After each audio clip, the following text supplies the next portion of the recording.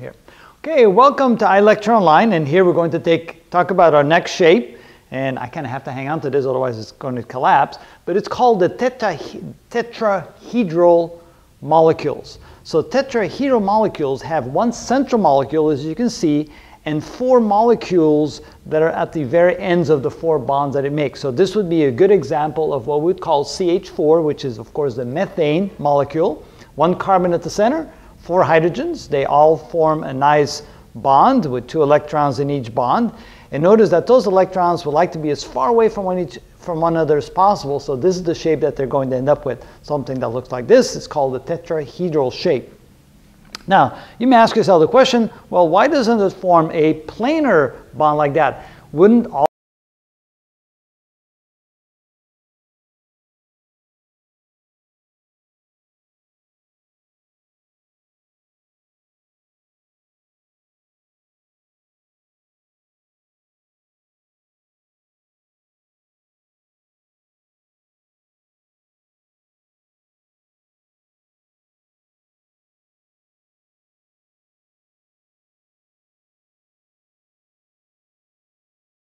all 109.5 degrees. So theta in this case would be 109.5 degrees. So simply the force of repulsion forces it into that shape, because in that shape, that is the largest possible angle you can have between the four sets of bonded electrons.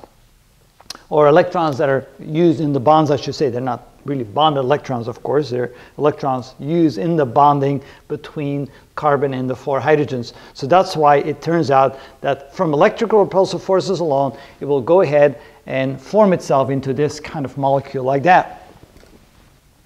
Now, on the Vsepr notation, remember that was the valence shell electron pair repulsion concept of how molecules are formed. We have one central atom and we have four terminal atoms, so that's where we end up with the methane molecule. In that respect, anytime you have a shape made from this kind of arrangement of molecules, one in the center and four on the ends of the bonds, you'll end up with what we call a tetrahedral shape with the bond angles of 109.5 degrees. At that point, they're as far away from each other as possible. Also note that the molecules right here, the hydrogens, do not have free electrons, so there's no repulsive forces there. So this is kind of as clean as a good an example as you can get for this kind of shape.